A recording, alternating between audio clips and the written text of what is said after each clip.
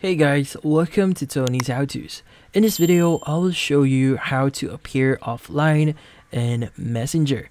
But before we start, hurry up and check out our latest offer just under this video. So let's get started. So if you want to appear offline in Messenger and just basically avoiding any contact with other people, well, it's actually really easy if you want to do this. So first thing that we want to do here is we want to ensure that we have the latest updates for Messenger. So go ahead and go to Google Play Store here and search for Messenger.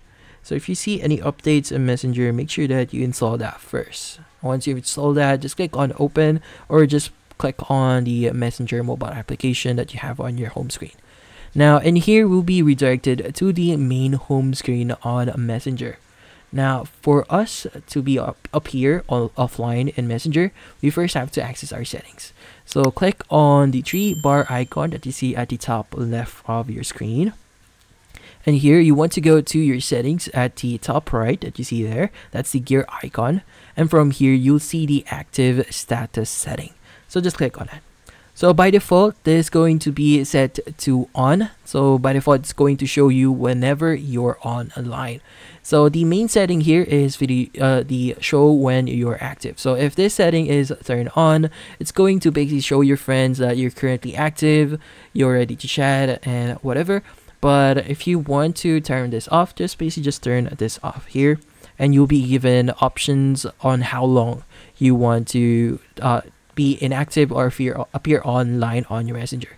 So the first setting that we have here is until I change it. So basically when you won't be able to be seen by other people until you change your status here.